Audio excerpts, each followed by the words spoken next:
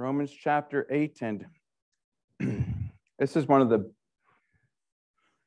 best passages of Scripture. They call it the mountaintop of Scripture. And I'm going to read this morning, we're going to read verse 28 to the end of the chapter.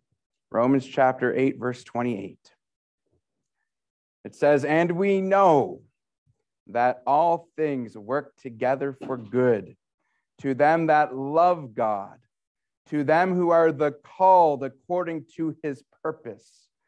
For whom he did foreknow, he also did predestinate to be conformed to the image of his Son, that he might be the firstborn among many brethren. Moreover, whom he did predestinate, them he also called. And whom he called, them he also justified. And whom he justified, them he also glorified. What shall we then say to these things? If God be for us, who can be against us? He that spared not his own Son, but delivered him up for us all, how shall he not with him also freely give us all things? Who shall lay anything to the charge of God's elect? It is God that justifieth. Who is he that condemneth? It is Christ that died, yea, rather that is risen again, who is even at the right hand of God, who also maketh intercession for us. Who shall separate us from the love of Christ? Shall tribulation, or distress, or persecution, or famine, or nakedness, or peril, or sword? As it is written, for thy sake we are killed all the day long. We are accounted as sheep for the slaughter. Nay, in all these things, we are more than conquerors through him that loved us. For I am persuaded that neither death, nor life, nor angels, nor principalities, nor powers, nor things present, nor things to come, nor height, nor depth, nor any other creature shall be able to separate us from the love of God, which is in Christ Jesus our Lord." Let's ask the Lord to bless his word.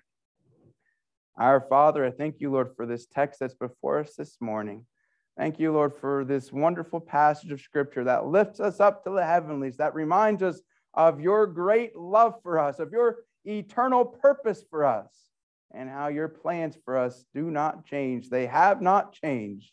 And Lord, I pray, Lord, that you'll encourage us with this passage of Scripture this morning. I pray that you'll use it, Lord, to get a hold of our hearts, that we'll recommit ourselves to you.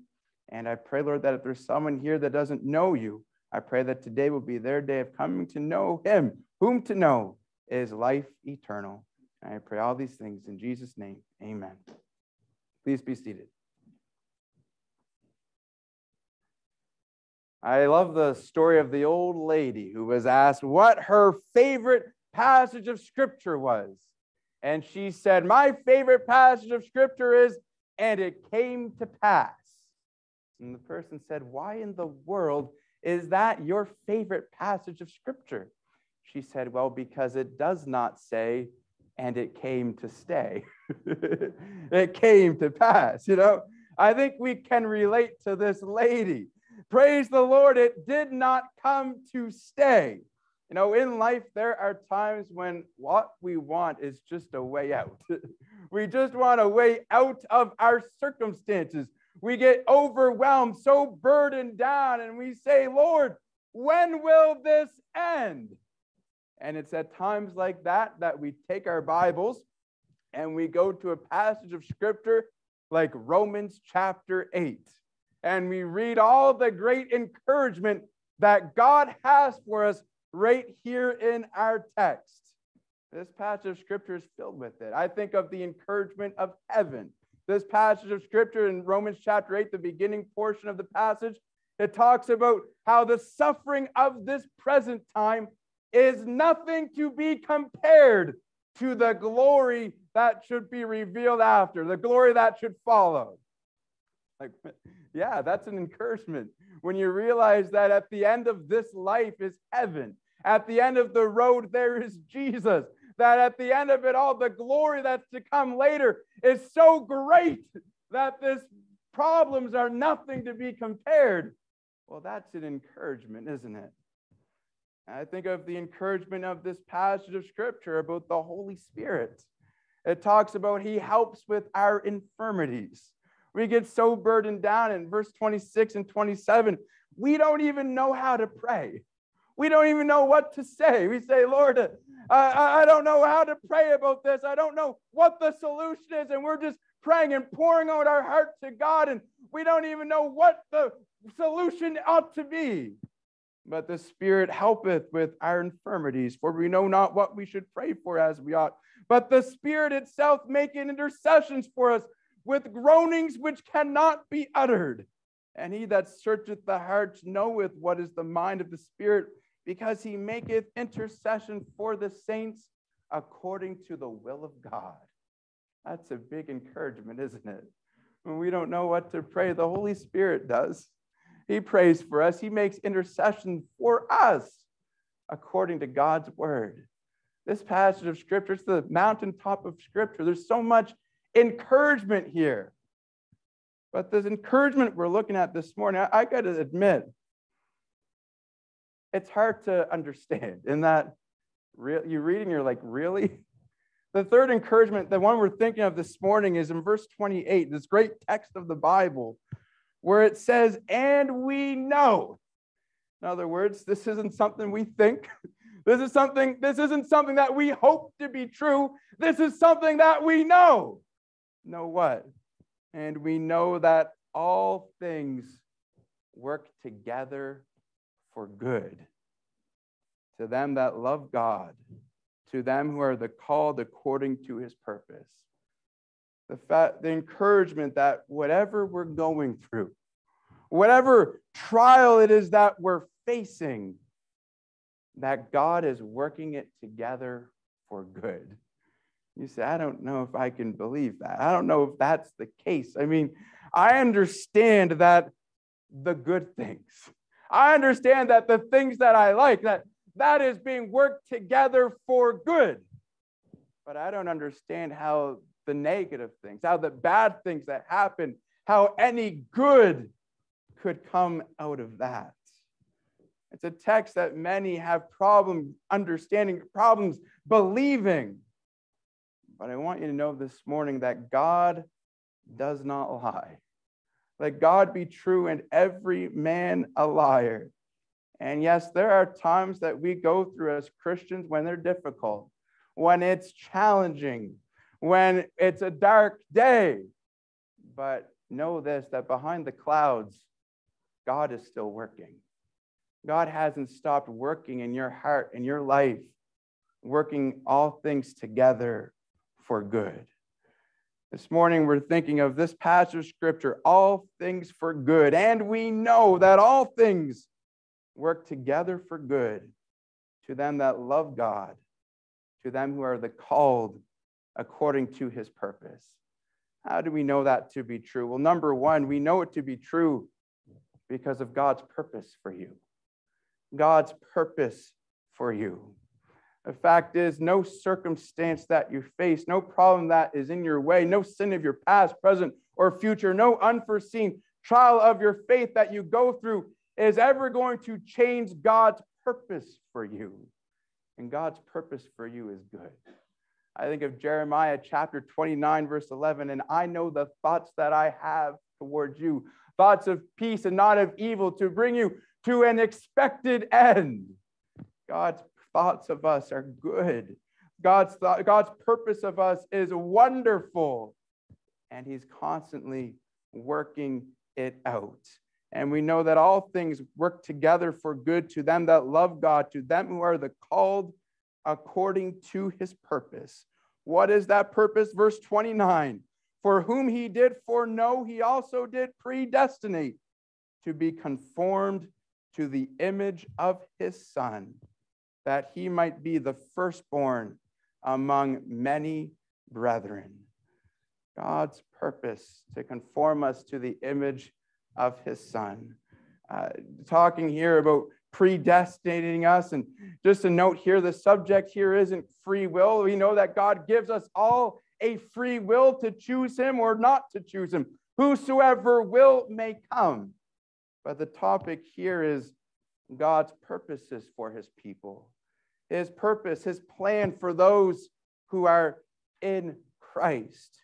The close of this chapter is on how God is at work in the lives of those who are in him, in the lives of those who have come to him by faith and believed on his Son, the Lord Jesus Christ. And for those of us who have put our faith and trust in him, God's plan doesn't change. His purpose doesn't change. His plan will not be altered. He is going to conform us to the image of Christ. If someone says, well, I can't be sure that God's purpose isn't going to change because, what about the sin of my life? I'm not worthy of this purpose. I'm not worthy of God's goodness. Well, don't you read what the text says? It says that he foreknew you. It says, and for whom he did foreknow.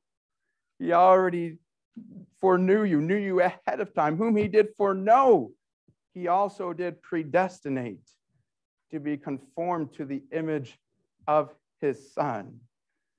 He knew you like Nathaniel, like he knew Nathaniel when he sat under the fig tree. He already knew him. He knew you before you came to him. He knew everything about you. He knew the kind of life you would lead. He knew the things that you would struggle with. He knew all about you. And yet he still loved you just the same. He still loved you enough to send his only begotten Son to die on the cross for your sins. He foreknew you. And he didn't decide that you put your faith and trust in him. He foreknew you. He foreknew it because he's God and sees the end from the beginning. And no matter what tomorrow holds, he's predestinated you. He's pre-chosen your destination, predestinated you to be conformed to his image. God has decreed in eternity past that all those who put their faith and trust in Christ, all those in Christ, would be conformed to the image of Christ. Those who put their faith and trust in him are predestinated to be conformed to his image. And that doesn't change. It doesn't change. God's purpose, God says, I have purposed it, I also will do it. I think of the good in this text before we move on. We think of all things working together for good, and we think, well, this is why this happened. If this hadn't have happened, I would never have gotten this job. Or if this hadn't have happened, I never would have had these good things happen in my life. If this hadn't have happened, I never would have met this person. If this hadn't have happened, and we think of all the earthly reasons why it worked out together for good. Listen, I'm not saying that God doesn't orchestrate in the events of our lives to bring things like good blessings upon us, but he doesn't have to. I can tell you that. You read the rest of the passage, there's nakedness, there's peril, there's famine, there's sword. There are Christians that go through the fire, go through difficult times. But what is the good that he's always working out? It's that he's taking these things and he's using them to make us more like Jesus, to conform us to the image of his Son. You see, when Jesus was on this earth, the Father said, "This is my beloved Son, in whom I am well pleased." The Father loves the Son. He's so in love with the Son that he has purposed that you and I would be just like him. He's conforming us to his image.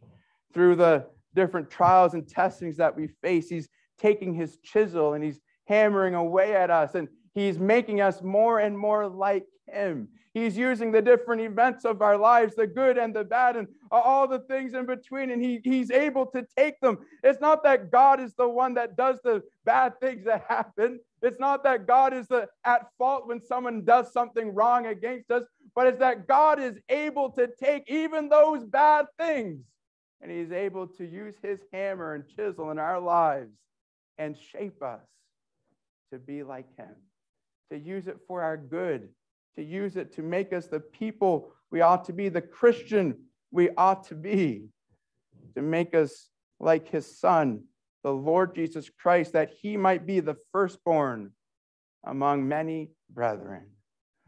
Now, doesn't necessarily result in more earthly treasures. Doesn't necessarily result in more friends or better health or all our earthly problems being worked out. But it does result in us being conformed to the image of his Son, the Lord Jesus Christ. And this is a wonderful work, don't you know? This is what it's talking about when it says the suffering of this present time are not worthy to be compared with the glory that shall be revealed hereafter.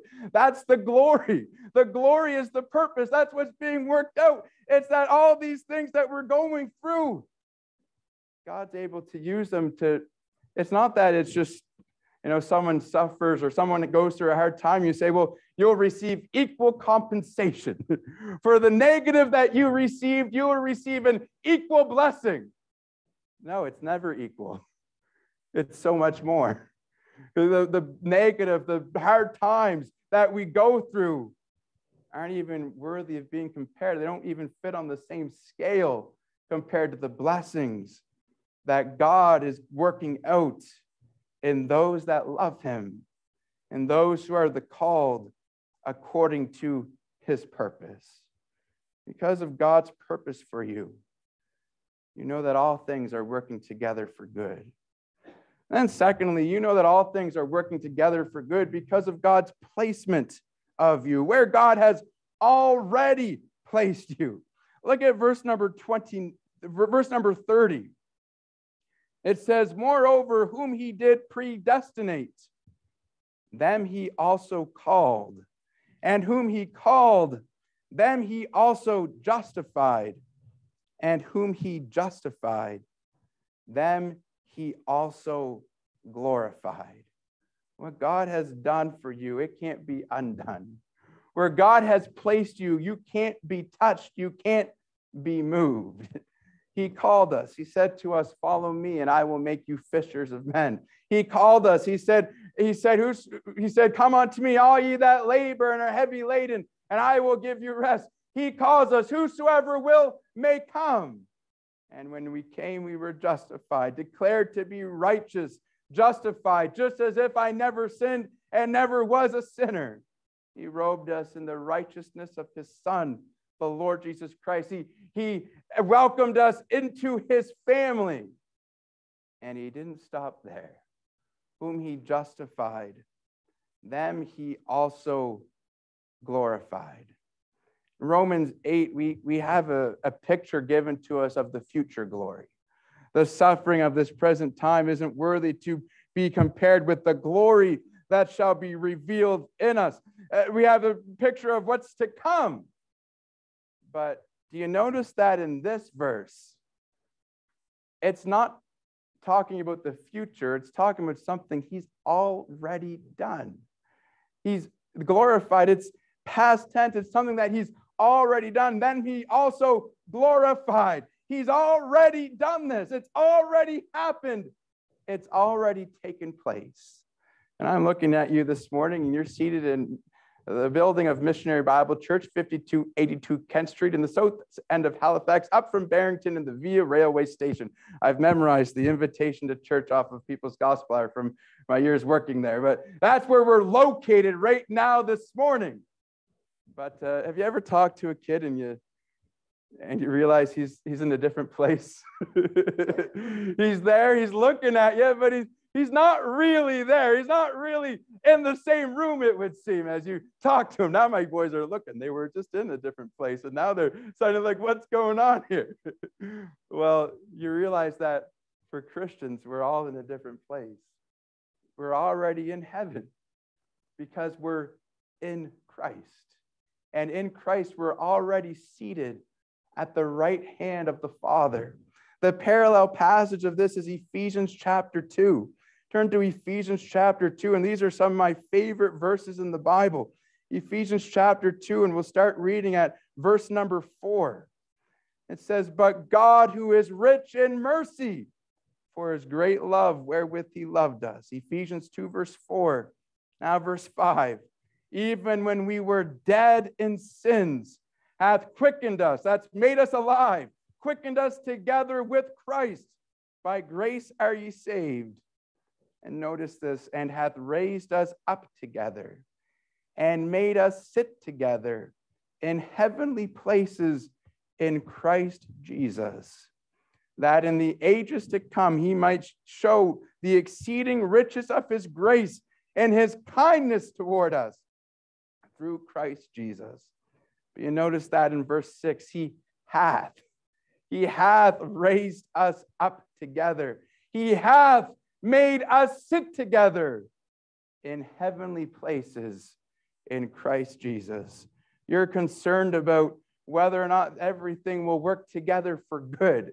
You're concerned about whether or not things will keep going the way you want them to keep going, whether or not God will keep working out his good in your life. Well, just know this, God's already got you up in heaven. It's a sure thing that everything's still going that direction. Everything's still working together for good. God's still at work in your life. He's already glorified you and seated you up there in heavenly places in Christ Jesus. And Jesus isn't going to move, so we're not going to move. We're always going to be with him. We're secure in Christ. All things work together for good. You can be sure of it because of God's purpose, because of God's placement of you. And then number 3, you can always be sure that all things work together for good because of God's protection of you. As you read down this passage, what you find is that it doesn't matter what anybody else says. Doesn't matter what anybody else does. Doesn't matter what anyone else thinks about it. Doesn't matter what somebody else's purposes are for you or what they want to do to us. God is protecting his child. God is on our side, and if God be for us, who can be against us? Verse 31, what shall we then say to these things? If God be for us, who can be against us? He that spared not his own son, but delivered him up for us all, how shall he not with him also freely give us all things? Who shall lay anything to the charge of God's elect? It is God that justifieth. Who is he that condemneth? It is Christ that died, yea, rather that is risen again, who is even at the right hand of God, who also maketh intercession for us. Oh, you remember what Jesus said. He said, I give unto them eternal life. He says that they are in my Father's hand. My Father which gave them me is greater than all, and no man is able to pluck them from my Father's hand. And I see the devil trying to, I see him trying to wrestle us out of his hand. I see him taking his fiery darts and shooting them at the upright. His bends his bow to shoot at the righteous. He thinks that somehow he can bring something against him, something that will stop the progress, something that will stop the good that God is doing, that will work against him. But what can the devil do against God? What can anybody do against our Heavenly Father? The accuser of the brethren launches his attack. He says, don't you know what this person has done? Don't you know the sins of their life? Don't you know that they are guilty? But it's God that justifies. He says, no, I see them as robed in the righteousness of my Son. I see them as being clothed in white. I don't see any sin. I don't remember their sins anymore. I see them as righteous.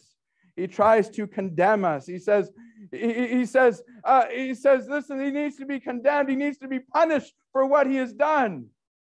But God says, there's therefore now no condemnation to them which are in Christ, who walk not after the flesh, but after the Spirit, walking by the Spirit. In other words, not saved by works of flesh, but born again by the Spirit of God, passed from death unto life.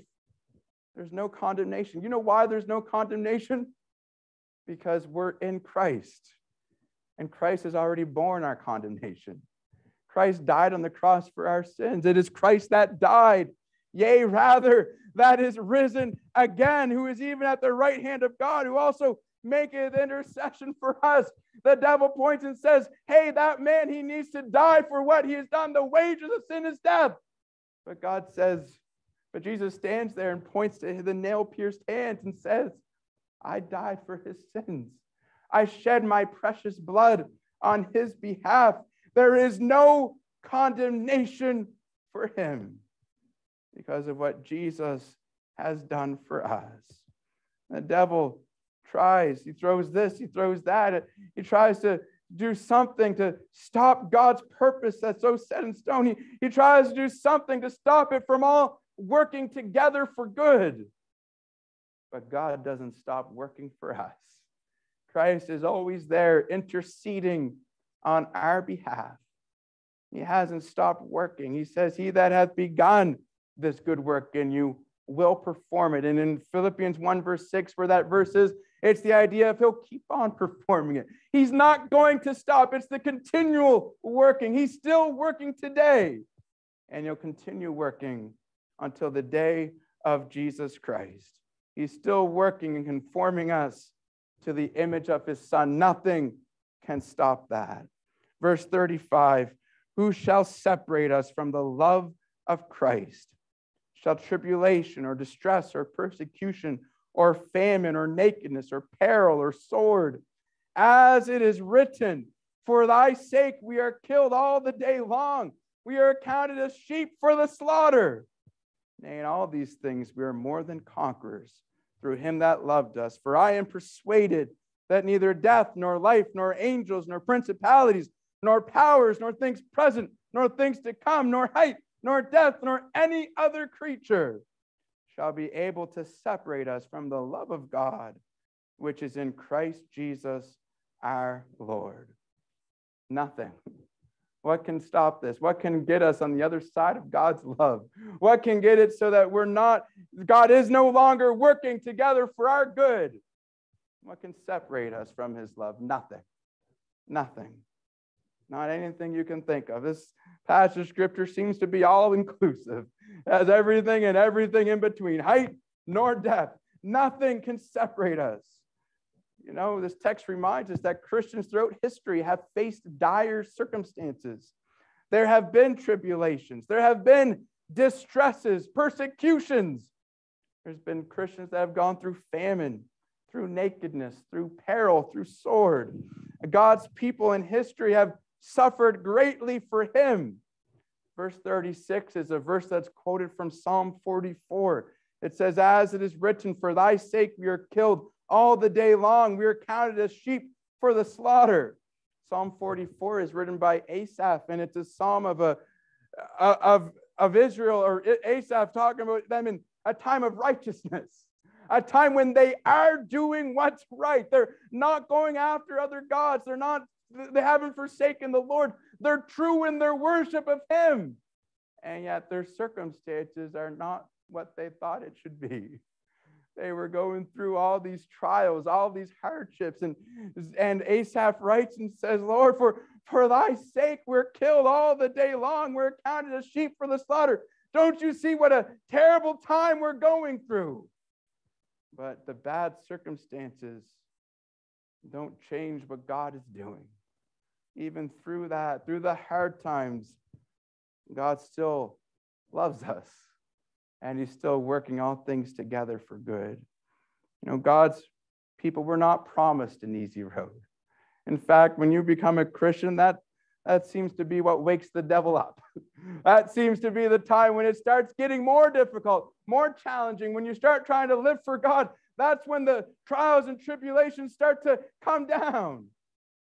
But the circumstances don't change your standing with God. Don't think that just because it's difficult that you must have it wrong. The devil wants you to give up. He wants you to quit along the way. But God's still working. In fact, in all these things, we are more than conquerors through him that loved us. Not just that we win by a little bit, we win by a landslide, like the Toronto Blue Jays against the Boston Red Sox when they scored 28 runs. 28-5 was the final score. They had an inside the park home run and with a grand slam, and that was that last night they won 4-1. That's like conquering, But 28-5, that's more than conquering. That's just like, are they even playing the same league? And we're more than conquerors. It's a landslide victory through him that loved us. For I am persuaded, death. You say the worst thing I fear is death. You know how many people are scared of dying, scared of death? Yeah, but he walks with us through the valley of the shadow of death. He's with us in death. We can fear no evil, for he is with us. His rod and his staff, they comfort us. Life, now that's where all our problems are. Sometimes it's life itself. But even life itself can't separate us from him. Angels, principalities, powers, things more powerful than us. They're more strong than we are. But they're not stronger than our God. They're not able to separate us from him. Nothing present today, nothing to come. No height nor depth nor any other creature shall be able to separate us from the love of God, which is in Christ Jesus our Lord. His purpose for us is unassailable. His placement for us, we can't be moved. The protection, the hedge he has about us, it can't be touched. This is the confidence we have in him. He works all things together for good. Do you believe that?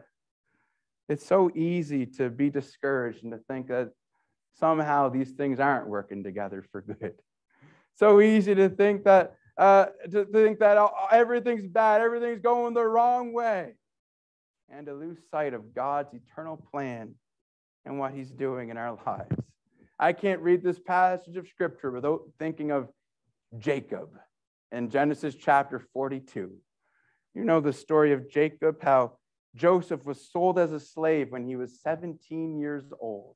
And Jacob goes the next 20 years thinking that Joseph is dead. The time of famine comes and he sends the sons down into Egypt, but Joseph says that you need to come back with your younger brother Benjamin. And so finally it comes that they go down, that they come back and they say, Dad, we need to go down again. We need to bring Benjamin with us. And at this time, Joseph, he thinks is dead. Even though he's king in Egypt, he thinks he's dead. Simeon had to stay behind. So Simeon, he assumes, is dead. And now they want to take Benjamin. And he says, all these things are against me. All these things are against me. Nothing is right. All these things are working for my bad, against me. And yet, if he could only see inside Egypt and see that on the throne of Egypt, it was Joseph. See inside Egypt where Joseph was waiting with all the provision, with everything he could need. See in Egypt where Joseph was reigning, where Simeon would be free, where his family could make it through the famine. If he could only see the other side, he never would have said, all these things are against me. And so it is for us as Christians. We see all these things as against us. But if we can just see the other side, we can just see heaven where Jesus is waiting, see glory in everything that he has prepared for us. We could just see how all these things that we think are working against us, he's working together for our good, to make us conform to his image, to work out that great glorious day. We never say all these things are against me. And this passage of scripture would be the encouragement it's designed to be. I wonder this morning, are you confident of this very thing, that he which hath begun a good work in you will perform it until the day of Jesus Christ? Do you know, as the text says, that all things work together for good to them that love God, to them who are the called according to his purpose? Let's pray. Our Father, I thank you, Lord, for the time we've had in your word this morning. Lord, this passage of scripture is such an exciting passage of scripture when you think of your great eternal plan for us and what you're doing for us. And Lord, I pray this morning that it will just grip our hearts and that we'll see the good that you have for us. And I pray that we will have confidence in you and trust you as we face the trials and testings that we have in this world. In Jesus' name I pray, amen. Every head bowed, every eye closed. Every Sunday morning at Missionary Bible Church, we try to have a time to give you an opportunity to respond to God's word. And perhaps as a Christian, you're going through a difficult time and you're struggling. We'll take this time right now to pray and tell the Lord about it and restore and renew your confidence in him. And remember that all things are working together for good. Perhaps you're here this morning and you don't have that same confidence because you don't know the Lord as your Savior. Remember, Jesus died on the cross for our sins. But in order to be saved, we must receive him as our Lord and Savior. Have you ever asked Jesus to forgive you of your sins, to be your Lord and Savior? If you haven't done that today, would you raise your hand? And I'd love to take a Bible and show you how you can be saved. Anyone at all? Our Father, thank you for the time we've had in your word. I pray that now you'll bless in this closing song. In Jesus' name I pray. Amen.